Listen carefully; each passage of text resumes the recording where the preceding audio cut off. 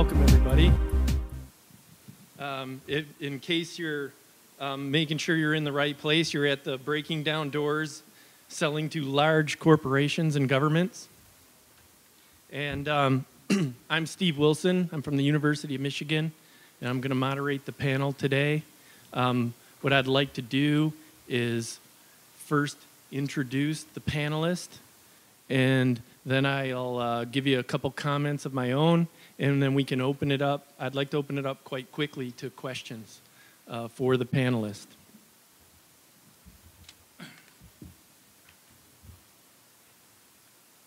Okay, I had to really downsize this because everybody's got so much experience here. But we'll start at the far end, and we have Tom Kelly. And Tom Kelly is with the Michigan SBDC. He has over 25 years of direct marketing, and he did that for the 10th largest industrial distributor in the U.S. He spearheaded innovation and sales automation at Dow Jones and Company in New York as a consultant with IBM's Salesforce transformation practice. He's patented and launched revolutionary automatic 3D model generation software in the CAD industry, successfully launched 3 startup companies over a 10-year span for angels, VCs, and corporate investors in the field of software, manufacturing, and technology, and distribution. Tom has a BS in electrical engineering from Clarkson University and an MBA from the University of Michigan. Also, yeah, there we go. Go blue. Next on the panel. Go green. Next on the panel is Mark Lundquist. And Mark is the president and CEO of Fulcrum Edge, a business management advisory firm focusing on accelerating sales, marketing, and operations, developing business plans, and packaging companies for capital markets. Mark also creates some robust training programs. Mark also founded or co-founded 3 other companies and has taken one public via IPO. He's also the chairman and CEO of the Wireless Broadband Technology Company, and he spent 22 years in aerospace, defense, automotive, and high-tech Fortune 500 companies. He held executive-level positions with Bosch, Mansman, Aeroquip, Vickers, Grimes Aerospace, Valcor, and Norgen. He began his career at Sunstrand. Mark is a mentor at Ann Arbor Spark, TechTown, OU Inc., and sits on the board and advisory boards for numerous firms. He's an executive faculty member for, or was for Wayne State University, the E2 Detroit Entrepreneurship Program, and an adjunct professor at U of M Dearborn Graduate School of Business. He studied astrophysics and engineering and holds a mechanical engineering degree at University of Illinois. Next up is David Wang of BEET Analytics Technology. Dave is the creator of a core logic that drives Envision technology. Prior to co-founding the company, he was the global vice president of engineering for Coma Body Welding, a Fiat company. Dave also served as their CEO for the North American division. Dave holds a master's degree in electrical engineering from Wayne State University and an MBA from the University of Michigan. And last but not least is Trevor. Trevor Pawl is the director of Pure Michigan Business Connect at the Michigan Economic Development Corporation, an initiative that was commissioned by Governor Snyder to connect Michigan companies with innovative growth opportunities. Prior to his role there, Trevor founded the Connect Point, an economic development program with the Detroit Regional Chamber. Trevor also has advised the White House Business Council and the U.S. Department of Commerce on supplier diversity and matchmaking initiatives. In 2012, he was the Crane's Detroit Business 40 Under 40 to watch.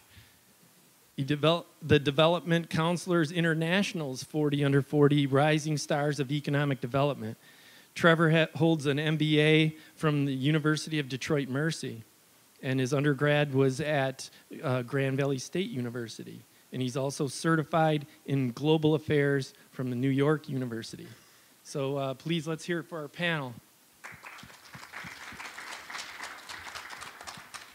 Okay, thank you for welcoming the panel. And before we get started on questions to the panel, I would like to just give you a couple key selling points that I have seen through my career with large corporations. And the biggest one for me is identifying decision makers. You really need to know who the decision makers are in the chain. And it is plural. There's not one person in that large company or in the government that is going to say, oh, okay, we'll buy that from you. So that's really key. And what I like to do, there's decision makers and influencers. I like to break out of the influencers, the evaluators and the implementers. And in a lot of large companies, there are evaluators that are key to the decision. And they're going to hand some kind of evaluation up the chain. Some of those evaluators are also decision makers, and they have evaluators of their own. And then there's the implementers, and these are the people that have to implement this service or product or whatever that you're selling them. And they're also very key to it because any one of them can sabotage your sale. And if you have them all covered and you have their heads all moving in the same direction, up and down, then you're very likely to make the sale over missing one of them and not having them covered, and just out of attitude alone, they can sabotage your sale. With that, I'll go to the panel because one of the other points that I like to make always is when to stop selling. And so I'll be quiet for a little bit, and we can go to the panel. I have some questions that I'd like to ask them myself to get things warmed up, but then I want to make sure that everybody else starts participating, and we'll ask some questions. And I'll start with Dave. And first, if you could give them the elevator pitch about your company, and then with that, what have you learned from selling your product to current customers that you have? Right. The first thing I want to clarify is I think I'm the CIO of Come North America. I think I don't know if it's right or wrong. Maybe it's the Italian way of pronouncing E is I, whatever. Oh, did I say CEO? Oh, yeah. Sorry about that. CIO. Okay, what we do is we're a company actually develop a technology, basically try to bring out we believe every automated machines or system out there has a heartbeat. Our software basically to digitize that heartbeat and bring the heartbeat out.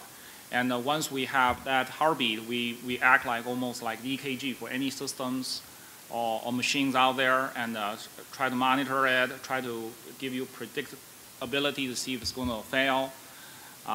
So that's basically what we do. It's really a combination of IT and automation and process engineering together. It's a very unique field and very exciting. So just from my experience, I'm really not a sales guy, and just everything I said here is what I've experienced. The first thing I learned, actually, as the inventor, the first thing I learned is really, it's not how innovative your technology is. It's how you can, tell your customer what you can do for them, how you can translate. That transition is very, very difficult for me. The first, I think, 9 to 10, 12 months when we start, I was always so proud of the technology, really never really understand how to, sell this or pitch this to the customer from their perspective, what we can do for them. Actually, one of the panelists here, Tom, actually was a mentor and in a way helped us to actually see the transformation, how we can look at things from the customer perspective. The second thing I think is really important is you really have to be persistent, has a lot of patience. Because sell to large corporations, normally when we first started a company, we think this is going to sell like hot potatoes. It takes a long time. You go through, just like you said, a lot of people, and this guy will nod his head. You have a lot of up and downs, but you just have to stick to it. And if you believe you have a good product, you just have to don't give up, right? And you just have to keep doing it. And sometimes maybe you seem like all the hope is gone, but you still have to push on. And sometimes you have some luck, and then it strikes, and then things just start going better. So I think that's the That's what I learned from this whole thing. And the other thing, the last thing I think is really you'll be agile and flexible. You know, our technology was developed because our background was in the very complex, fully automated machines. And our customer actually asked us to do the first line we did here in North America is a completely manual line with automatic transmission. And we were able to use our technology to adapt, and we were able to bring just tremendous result for them. And I think those are the three things. If I ever can say sell to large corporation, that's what I learned. Great, thank you. That's great answers, and you know it hits home with answering all the questions, getting stuck on the technology. Mm-hmm. They're not asking you questions about the technology. Stop talking about your technology. Talk about the solution and what's great for them about it. And again, for all reasons, many reasons, don't oversell. And really, one of the key ones there too is not answering questions. Every question. You don't have to answer every question. A lot of people feel like they have to answer every question, and you really don't. And sometimes it's even beneficial because it's a reason to get back with them. It's a reason for a second conversation. And with that, and I heard you mention Tom, and he's mentored many people. So let's jump to Tom and maybe hear a lesson that you've learned when you were a small company selling to the larger firms. Well, the lesson that I learned was actually throughout all of my career in selling, both when I was at a large company and at a little company. And what shocked me was how political the process is. And not just political from a corporation standpoint, but political at a personal level. So in other words, if you're selling to a very large corporation and you don't understand that there are winners and losers with your technology or your product or whatever's coming in, you're really going to have a strike against you, because there's going to be sophisticated salespeople that understand how to play the politics within the organization. And if you've ever had the background to have been in the executive wing of a large corporation, or the misfortune to be in the executive wing of a large corporation, you would know that it plays out like a Machiavellian play. I mean, people are out to, with a friendly voice, and they'll put your arm around you one day, and the next day they'll cut your legs out. And I know there's a cynicism to that, but that's a fact of life, that they didn't get to the board level or the executive level of a large corporation without understanding how you consolidate power, how you use the resources available to you to continue to consolidate power, and it really does happen. So you have to understand what you bring to the table. You have to understand who your champion is going to be at the executive level, because you must have a champion that's going to defend you when you're not there. And secondarily, you need to understand who it's going to hurt. So let me give you an example. You bring in software and it's going to eliminate some IT jobs. That CIO could say, this is wonderful because what makes me shine with the CEO is being cost efficient. Or that CIO could be thinking, I'm in a medium to large size organization. For me to get a large CIO position next, I need to build my little fiefdom so I can show that I can manage lots and lots of people. So I don't want to bring in anything from the outside. I want to build it all in-house. And he will or she will fight you tooth and nail, even to the point of being illogical. So it's really important to understand that business decisions at the executive level, as long as everybody's checked the box of yes, it'll do what you say it's going to do, yes, it'll satisfy what we need, the next box is, will it politically advance me?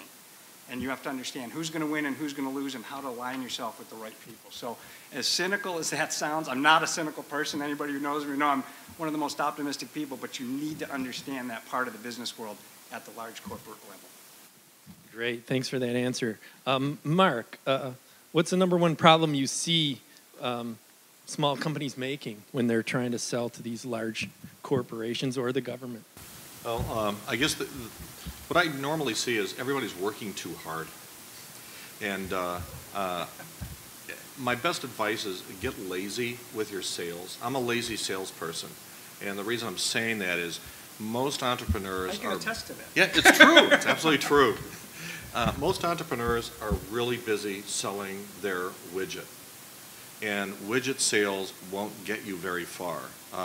When Tom was talking about the corporate world, if any of you have been in it before, there's always those magic numbers about we're going to double our business in 10 years or 5 years, or we're going to grow 20 or 30%. Selling widgets won't do it. And I learned a long time ago, what you have to do is put your deal cap on. You have to figure out how to cut a deal, a big deal, whether you want to call it a home run initiative or whatever sort of a moniker you want to use. So the thing to do is, if I can feed a little bit on what Tom said, is again, the big deals are going to be done at big levels. And it doesn't mean you can't get there being a little company either.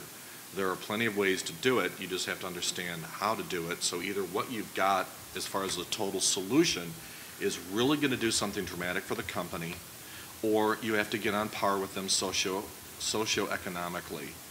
And that is a little bit more challenging because most people are middle class and they're not used to what the rules are like when you're playing with upper class, which is what most of the executives are at. And you have to understand what it's like to play in their particular sandbox, how they think, where they work, where they play, and if you can figure out a way to penetrate that, you've got a better chance of getting the audience that you need to cut the deal. Or you've got to figure out how strong your widget is as far as solving a big strategic problem, and then trying to get that message across so they can see how it's going to benefit the individual or the company. And I'm with Tom. It's one of the reasons I'm not in the big corporate world anymore. I was at that level, and it ain't fun. So, but be lazy. Great. You'll figure out better ways to do things with better efficiency. Yeah, they always say that a lazy person will find the easiest way to do it, right? Absolutely. Okay. Trevor, I guess, what is Pure Michigan Business Connect, and how do small companies participate in that? Okay, so you've seen Pure Michigan on your cartons of milk. You've seen it on TV. And this is something that not everyone's aware of, but you will now see it on your trade missions and your talent initiatives. It's now a B2B brand. It's MEDC's B2B brand. It's the state's B2B brand. So I'm government. I can't tell you something you don't already know. I mean, you guys are out there every day chipping your teeth trying to sell an idea that you've given your life to, right? I can just give you refreshers and reminders. So I just want to, I guess, disclaimer that going in. But going back to what Pure Michigan Business Connect is, it's a governor's driven initiative. When he first took office, one of the main, I guess, switches from the Granholm administration was the focus on helping existing companies that hadn't left the state during its toughest time. And so Pure Michigan Business Connect was an initiative to connect them, number one, to each other, change people's mindsets about competitors into maybe turning that relationship into a customer-driven relationship where you're actually selling to that person, but then also connecting them to global procurement opportunities and pro bono services. So our first major, I guess, announcement a couple years ago was that DTE and Consumers Energy were going to source $2 billion more to Michigan companies in the next 5 years. Ford quickly followed suit, but then we also got some global purchasers to pay attention, like Boeing, DARPA, NASA. They saw the knowledge spillover they could get from the automotive industry while some of these machine shops and tech shops had capacity for that.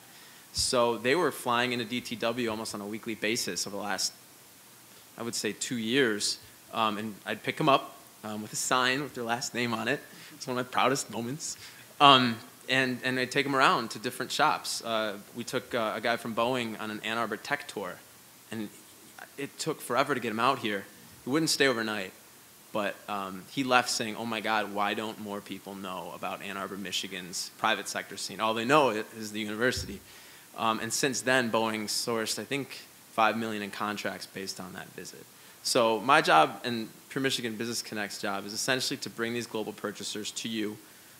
We inventory their needs. So in Ford's case, we'll work with Ford and like 30 of their tier ones, identify 300 or so procurement needs, and then arrange a day, like a matchmaking summit, where companies will actually apply, buyers will read these applications, or in your case, researchers, if your technology is new and you'd rather work with an R&D team. And then they'll pick who they want to meet with, and then that day will culminate in one-on-one meetings throughout the day. We just did something with Ford, actually, that was, in one day, we developed 11 million in contracts. So we're just trying to create a platform, and that's what Pure Michigan Business Connect is so far at 1.6 billion in contracts. And that's just one program within the MEDC. So I mean, I could talk to you about pre-seed capital programs. I could talk to you about small business credit initiatives. We gave away like 79 million last year, and over 351 loans to companies. That's almost a loan a day if you think about it. And then even like our social entrepreneurship challenge, which would give away like $3,500 to like a corner store. So there's different things. I mean, we could talk all day about that. But essentially, Pure Michigan Business Connect is your matchmaking platform, and we try to get people, especially buyers, to change their perception that this isn't a Sparks and Steel type state. I mean, we're very high tech. We're number 3 in high tech job growth, and people don't realize that. So our job is to tell that story. Great, thanks, Trevor. Now we can get questions from the audience. Has anybody got a question you want to ask the panel? Trevor, you talked about the Pure Michigan Business Connect. For companies that do a lot of R&D and help in the laser industry, I know I'm on the platform, but I've yet to get anything out of it. What should I do differently? How do I network to get a part of that? Yeah, that's a good question. So ultimately, the state doesn't pick winners and losers. The buyers, you fill out an application, and the buyer will select who they would want to pick. So it's all about relevancy, I guess, previous experience. They look at that a lot, certifications. It depends on whether you're in auto or aero or energy. Yeah, or consumer products for that matter. And we're so niche that I think it's very difficult for buyers to understand that they need to consult with the engineering firm first before they consult with the source man. Well, I guess one way I could answer that is a lot of times people want to get into Chrysler, like that tier 1 contract. But the truth is the business is at tier 4 level. Not that you are like that, the tier 3 level. And you should use your local OEMs as connectors instead of viewing them as your next big account.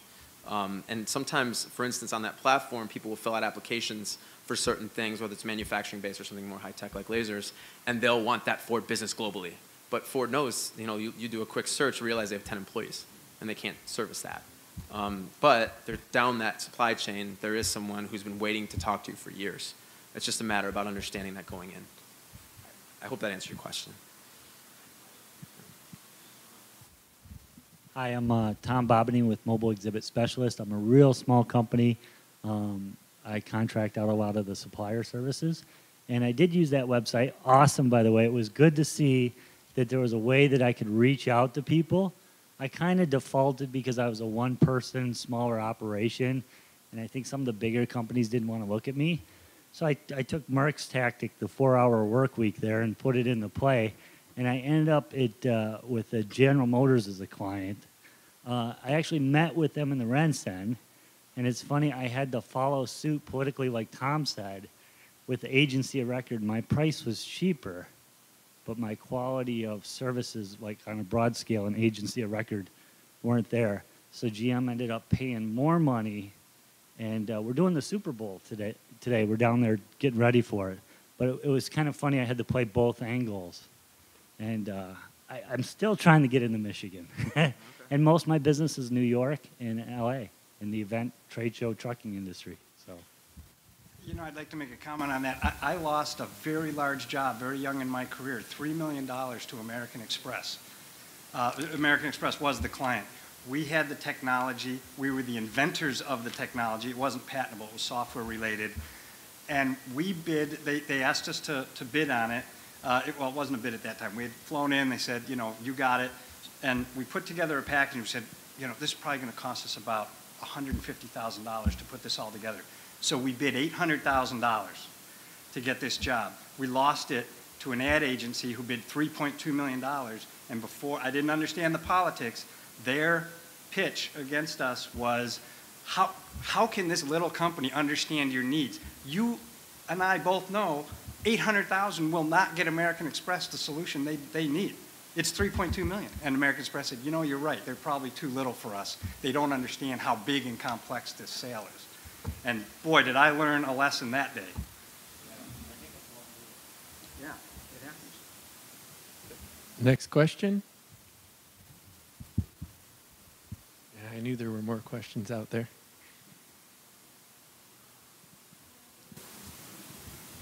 Hi. So I have a high-tech company, and I do very advanced polishing on parts. And I have a very large customer that, well, I'm not going to call him a customer yet, but I'm doing some prototypes right now. And by mistake, they forwarded some emails that were internal to me. And I don't know if it was purposefully or not. I did read them. But they were sort of chuckling that I was one person and she probably does this in her basement, which I don't, but I didn't want them to know where my shop was. And my husband told me to just erase all that and then respond to the email as if that stuff hadn't been there. But how do you end up, as a small company, you know, I'm smart, I know what I do, I can get the job done. How do you overcome misconceptions that a big tech company might have? And then when they do kind of slam you, I mean, do you just ignore it? Or should I have, in that email, should I have responded a different way and said, well, actually, you might have not known that you had forwarded all these internal emails, but I do have a shop. So how do you handle sort of this? I mean, it was rude, and my response was I took it the wrong way, and so I didn't respond to anything. But I'm wondering, is there a better way to handle something like this? I'll take this one. Just so I don't go down in history here as the lazy sales guy, and it'll be the only thing you take away. So there's a couple of answers. One is I learned something a long time ago, which is always make yourself look 10 times bigger than you really are. So it's funny, but this is sort of taking the advice from the wannabes out on Rodeo Drive in Los Angeles. Most of them are poor, but they want to look really hot. So all the things that you push forward that are visual for what your company is, everything from your letterhead to the business card quality to your email addresses, all that, try to go as professional as you can, because a lot of it is image. You know, I mean, even an $850,000 contract, but there was an image that you were a little guy and you couldn't possibly know what was going on.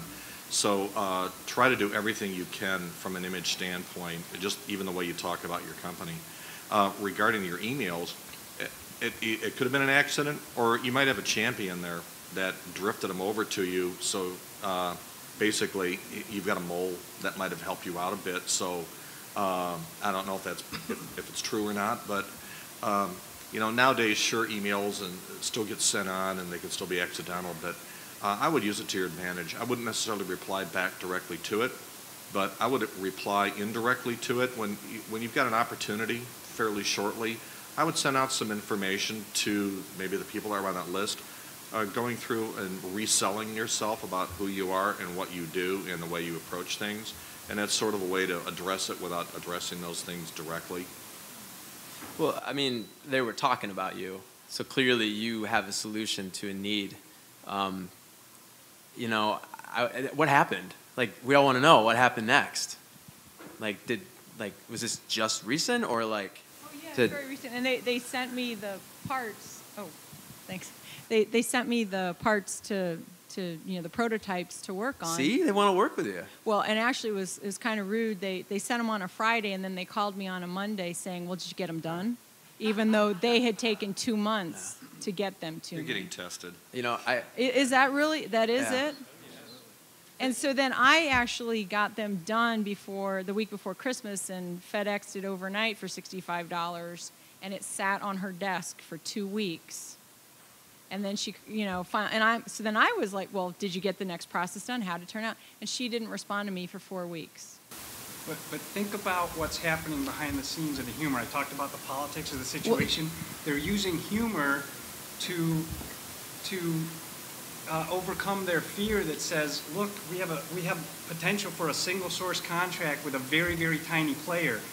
How can we have our eggs in that basket? You know, they're trying to run their whole business, and you could have the best technology to solve that problem, but if you don't have the capacity to meet what their expectations are in terms of volume, in terms of throughput, in terms of turnaround, they're going to be very, very nervous. So they're sending you a clear signal through that humor. It was wonderful for you to get that. That says, I'm really concerned about your size. Right? That's what I would get out of that email, is that I'm really concerned. You might want to think about, how do I strategically partner with somebody that I can train to do this. Say, hey, I got the workforce at Focus Hope that's all trained up, and there's 50 of them I can have on the project tomorrow. You don't have to worry about my size. I can handle it. I got a backup, right? So they're telling you, I think, very clearly there's a concern there. Well, but what if I don't actually have all the machinery that I would need to ramp up? They'll work with you. If you have something really game-breaking, Yeah. they know they can't live without, they'll work with you. I have an example. I had to help a global aerospace company find this guy that had some certain Chrome technology, and he had a Gmail account. So, but they wanted to meet with him. They flew in to meet with him. So, I mean, I would just keep putting your best foot forward. Okay. I mean, don't worry about what other people think about you. And that's across life, right? Just do your thing, and I'm sure you'll be successful. Yeah, the fact is, I don't know how many in here are small business people, but the reality is, unless, if you're trying to get into a particular customer or you're there now, unless they're nudniks, they all know you're small. They know it already. You just want to put your best foot forward. And there's also, I'm a big believer in just ask the question. If you're not sure about something, ask them. Ask them straight out, or anybody here, if hey, we're small. Is that a problem for you? What do you see are the problems? So at that point, you'll either know the answer, and you might want to practice that, with your spouse or somebody else, a peer or so. Get the skeletons out of the closet. What kind of questions might they, or what concerns may they come back with? Have your answers ready, or they're going to ask you questions that you may not be ready for, so you can then prepare and tell them, okay, I didn't know that was an issue that you were going to have.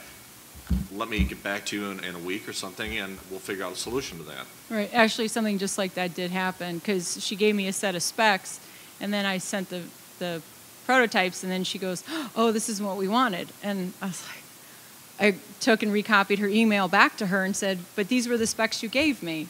And but one other thing I was going to say, I sort of have them in a corner, and I'm not sure how to use this to my advantage, but because I'm so small, they just want me to give them the technology, basically, and then they want to send it overseas. And I said, well, there's no way you can do that because of ITAR rules.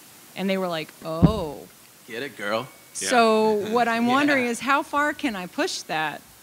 Well, with ITAR, as far as how, it depends if you want to go to jail or not. So. No, I don't want to go to jail. But I'm thinking, no, push it in the sense that, like, I would be their sole person to be able to do this.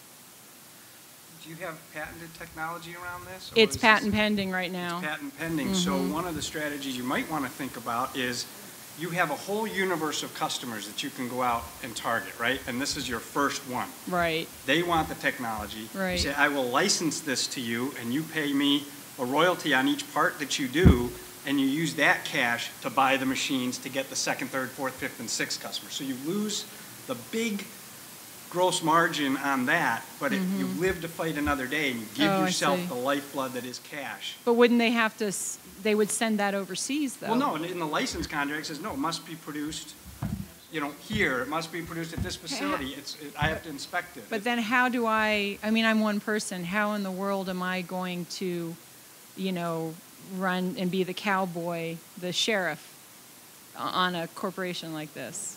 I never said it was easy.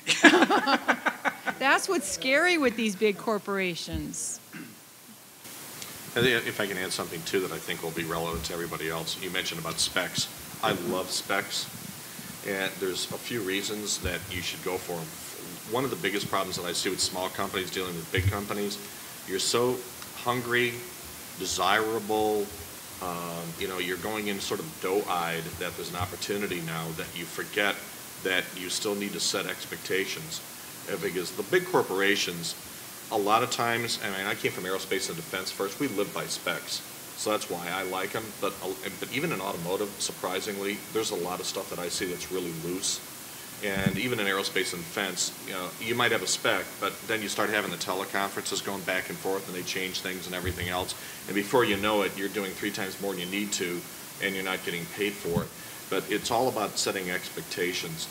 When you're a small company particularly, but this goes for large ones, you need to set the expectations, and a lot of that can be done by clearly explaining what you're able to do from a corporate standpoint and what you can't do, what your technology will do or what it won't do, what your services will do, what they won't do. And that way you can have some very clear, defined lines. You can establish the appropriate pricing. And there's a lot less conflict that goes on. And when there is, you know, you can nicely go back like you did, have the email, say, well, you know, here's what we outlined, and, you know, if you want that, we can certainly do change or whatever, but there's a fee involved. Has anybody ever heard of the GM hug of death? You know, it's like the only thing worse than GM not wanting my product is GM wanting my product. Yeah. Right? So you have these conflicting things, and David could probably talk to that because David sells to big corporations, and when we started working together, there was just a couple employees, and huge growing pains, but you know, you might have some good comments on that. Well, the IT industry invented scope creep.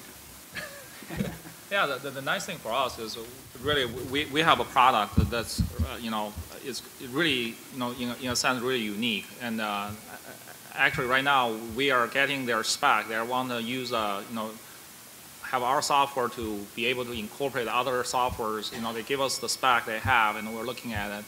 So you know, I used to work in large corporations. Also, the spec is very important, and you have very clear, definitive goals. You can really use that to leverage yourself, right?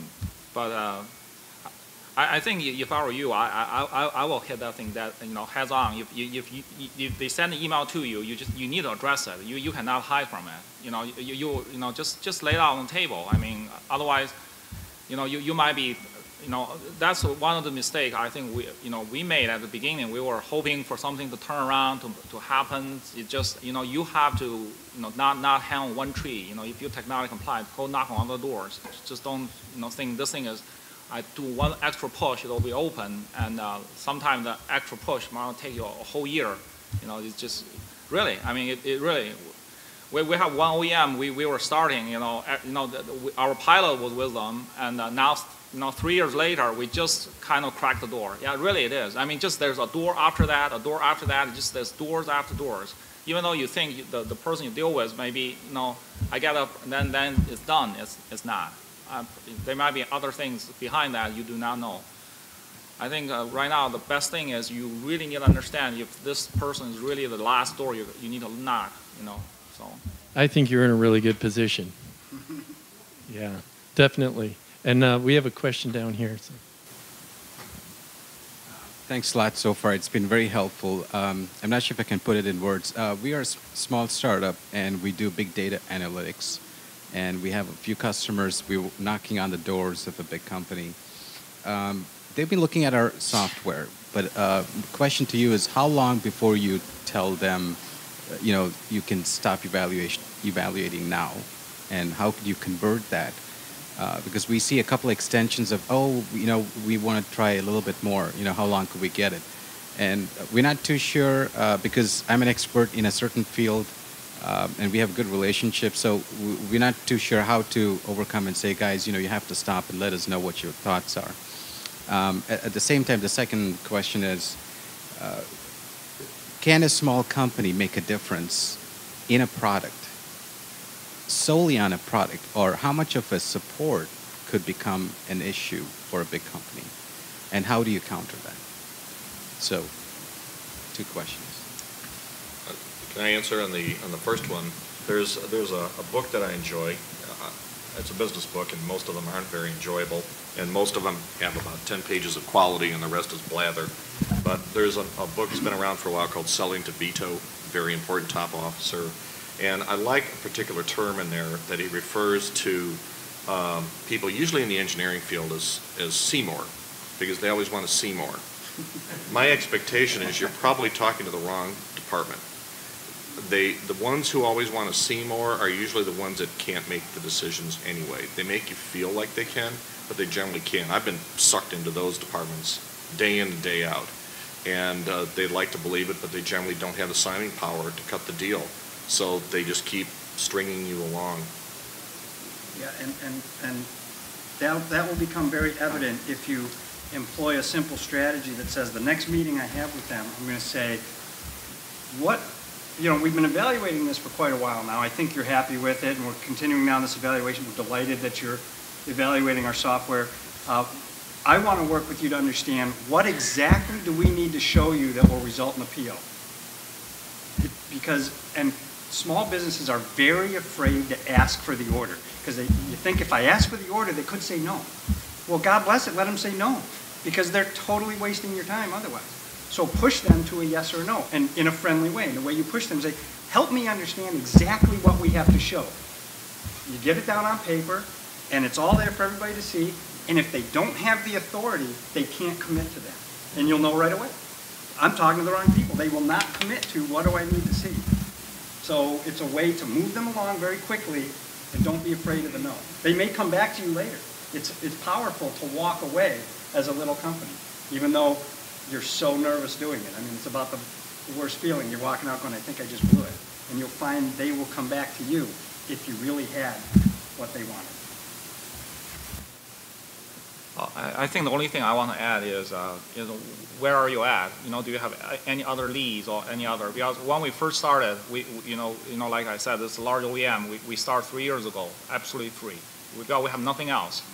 If that's the only place you can test out the technology, you might have to take a different approach. I mean, I think really depends on where you are. Today, if somebody come to us want a free trial, we'll say no. We said, it's really depending on where you're at. You have to make that choice.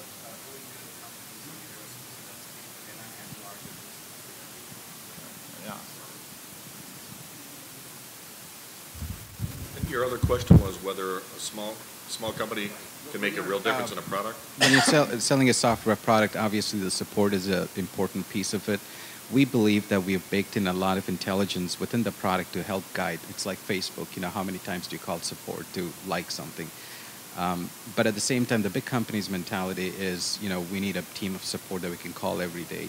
So we're not too sure how we can show them, that we're equal to, or our product is superior in certain ways that you don't need a huge support staff. I don't know that I can answer it necessarily. I don't know that any of us know enough about your particular product and the service levels. Oh, I mean, there are hundreds of thousands of millions of dollars poured into supplier diversity programs and small business programs virtually across every industry sector in the world.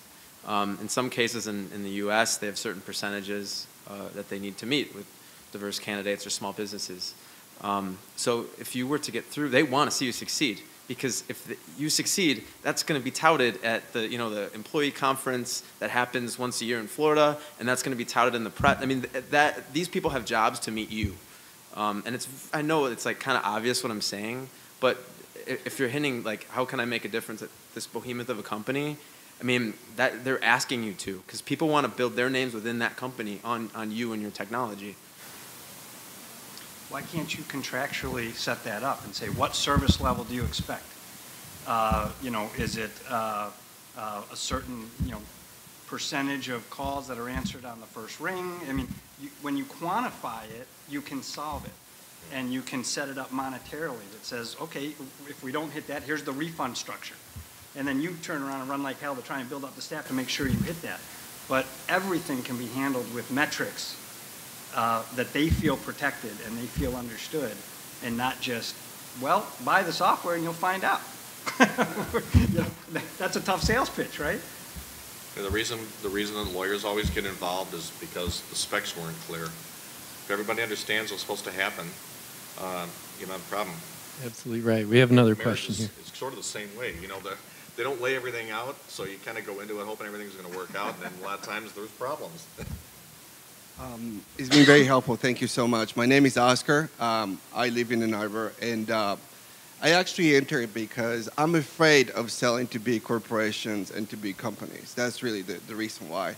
And that's really why I chose to come in to listen to what you guys have to say.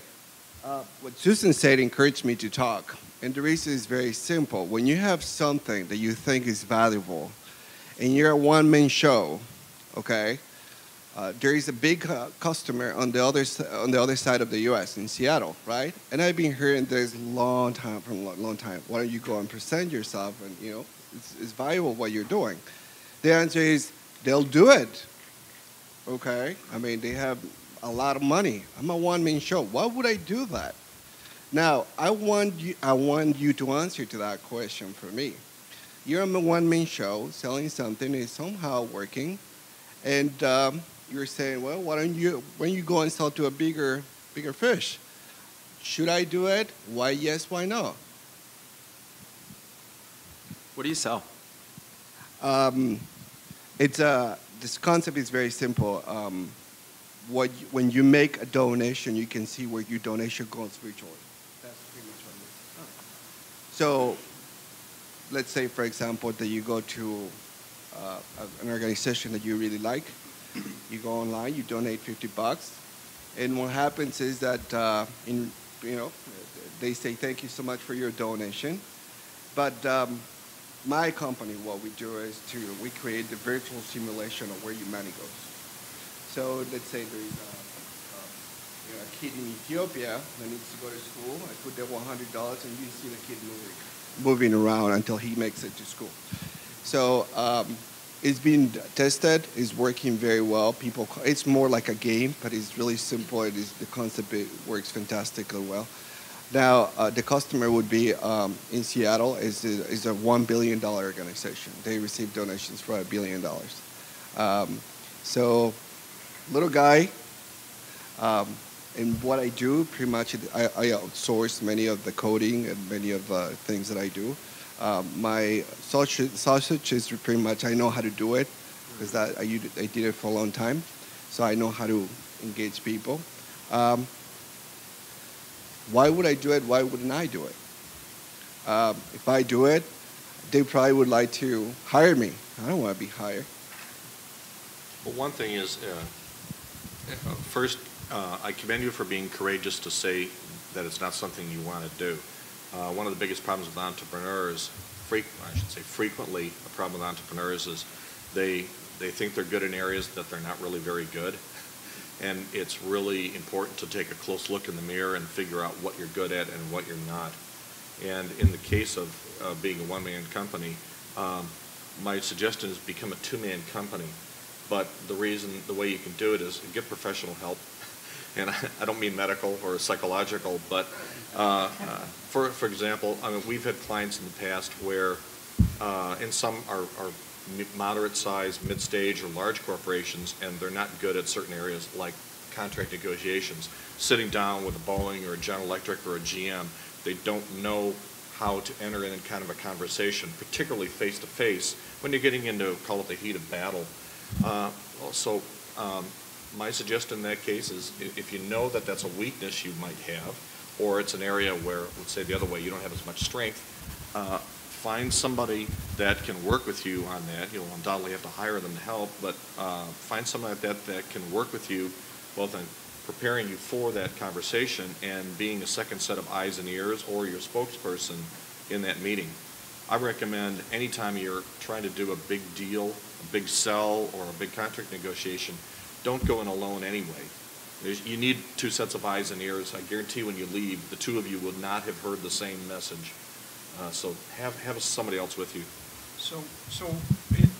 One of the biggest things in foundations is close rate per 1,000 solicitations. It's what they live and die by, right? They go out and they solicit, and there's a certain close rate that they have to try and hit to build the coffers. Your product seems to lend itself perfectly to validation, which says, hey, let's take a week worth of phone bank work and let's put my product with it. And if your close rate goes up, we got a home run on our hands. If it goes up by a certain percentage, we know where we stand.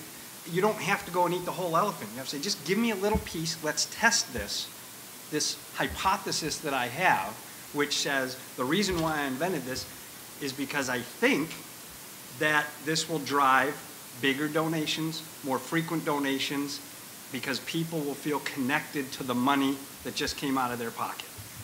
Why does it have to be, well, let's roll it out to $1 billion company. Say, give me one little campaign you're doing and one little nut of that whole campaign, and let's see what happens. Let's rely on the numbers to prove that what I'm doing is right. You have a product that then they can do another nut and another. You don't have to do this whole thing. You can grow forever with that one account, and I would also argue you don't need to go after that account. There are foundations all over the country that are large to small that are doing donation work. And right here in Michigan, there are people all around you, the Fraternal Order of Police. Go find out what they're doing because they call you. I'm sure I've been called a lot. So, right? Start with them and say, and then you go to the big company and say, well, we did this with the Fraternal Order of Police. They went from a 4% close rate to an 8% close rate. Right? Great, thank you. I think we have time for like one more quick question, and that's about it. We got someone in the back here.